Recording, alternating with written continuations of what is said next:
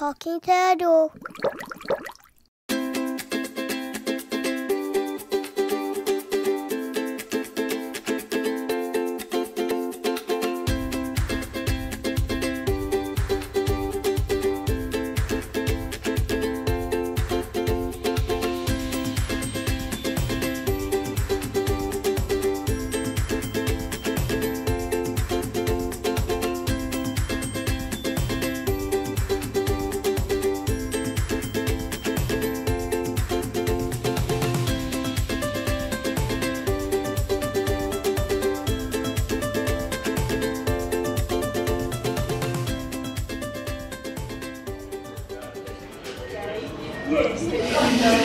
Good afternoon, everybody. This is Karl talking from Australia. Where are we, James? In Hobart? Yes. At the show? Yes, great.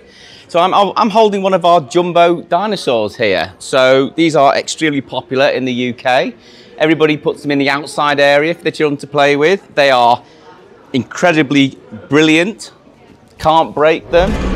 The children can't break them. They're great for the children to play with outside. So we've got a set of 5. 1, 2, 3, 4, 5. They come as a set. And then you've got the 2 T-Rexes. So as I say, they're incredibly popular for outside.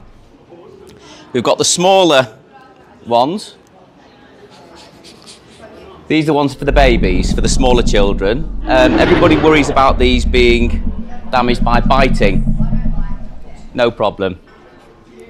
So this little set here, there's 6 dinosaurs in this set here. So you've got 1, 2, 3, 4, 5, 6. That set there, they're great for the babies. In fact, they're great for all ages. If we then move over to this range of products that we've got. So these are what we call the toon animals. So we've got dinosaurs, we've got wild animals, and we've got farm animals. These sets are designed for the babies and for settings where people don't want things to look too scary. So some people think the natural looking animals look a bit scary, but if you don't want scary, you want something that just looks a bit more toony, we've got those as well. And under the bottom here we've got hiding is the pets. So if you're doing a pet corner within your setting, these are ideal. So we've got a set of 8 dogs there, incredibly popular. We also have a set of cats, which we haven't got. Couldn't fit those in my suitcase.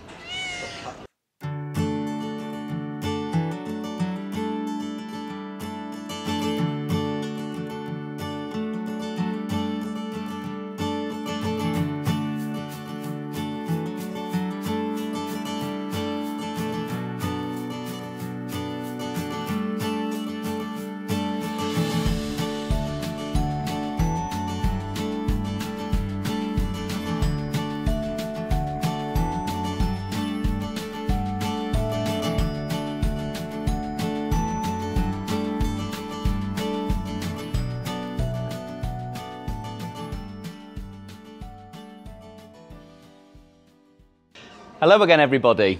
So in the corner here we have our play sets. Oops. So with the play sets, these are all ideal for one-to-one play. So we're starting off with our multicultural sets. So we've got the teepee set, which is all made out of material. Oh, Karl's destroying the stand, but there you go. That's life. I'll leave that there for the moment. We've got the igloo set, so you get the nice material set with all the wooden bits on, as I'm just completely destroying the stand here. And then we've got the space set. We've got the English castle. We've got people that help us, so we've got the hospital, and we've got the police station. We also have a fire station. But we've not got that one with us. I've also got the teapot, the farm, and my favourite, which is the pirate ship. So these are all natural, all made out of wood. Then we've got the figurines along the top there, so you can kind of add to the play sets. But these are great for one-to-one play with the children, so they can get One set out off the shelf, take all the figurines out of it, have a play with it, be nice and creative, play with their friends, and then put them all back in, and then they just get popped away again.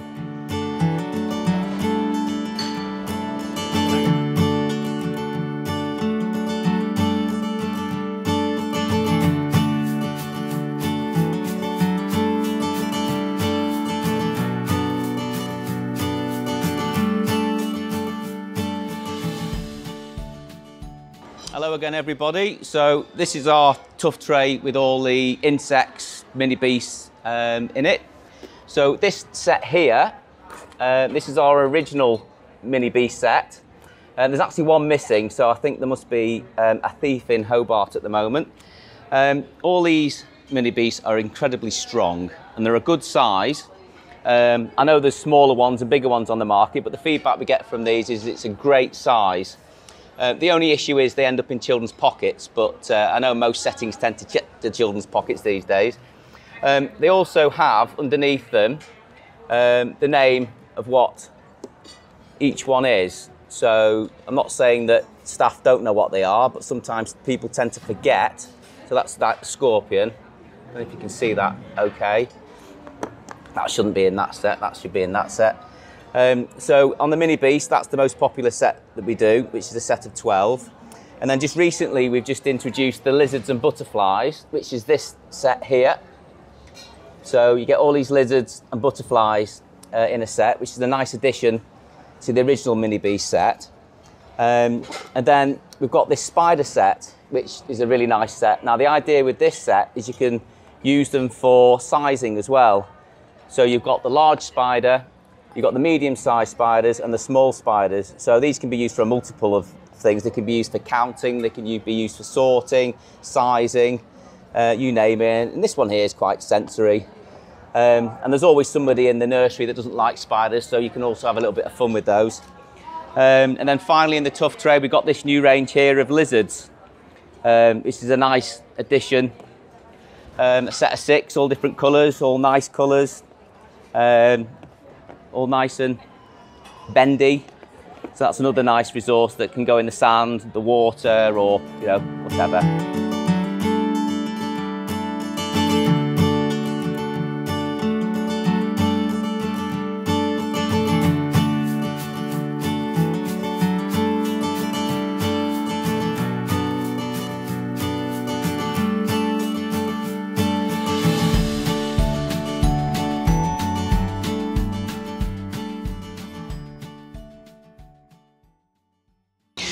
So here we're looking at our fantasy play. So all these, let's get on the floor. So all these double-headed monsters, these are all designed for fantasy play. As I'm sure you all probably know, the idea of fantasy play is to encourage the boys and girls to play together. So these are incredibly popular, especially over in the UK, where they're trying to get the boys and girls to play together and be creative. We've also got the dragons. So these jumbo, so these are good if you want to create like a dragon garden outside. So we've got the single-headed, the double-headed, and the three-headed. These are also good for counting as well. Obviously we've got 1 head, 2 heads, and 3 heads.